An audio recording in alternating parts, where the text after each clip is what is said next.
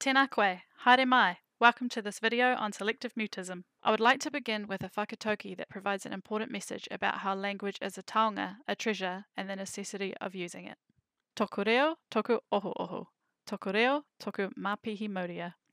My language is my awakening. My language is the window to my soul.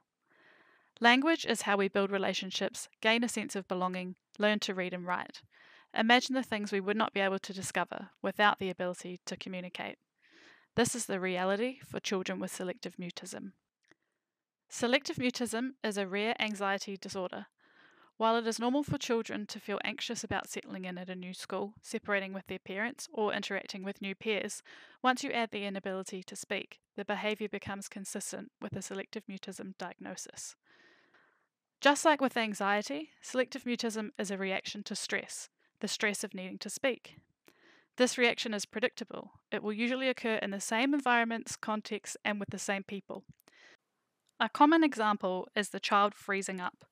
The freeze reaction will often come as a surprise to the families, friends, or people who know the child well, as they will see them as a different person who is confident and talkative. That is, within an environment the child considers to be safe. This is where it becomes crucial to note that selective mutism is not something the child can control and is not a form of manipulation. It is easy to think that a child with selective mutism is choosing not to speak in certain situations since they can in others. They may be wanting to speak, but literally unable to do so. The good news is, it is something that can be worked on and improved with patience and care from the right people. Now I invite you to watch a clip that shows Danny's mother and teacher applying a gradual exposure technique called fading in and out to enable Danny to overcome his fear of speaking to his teacher.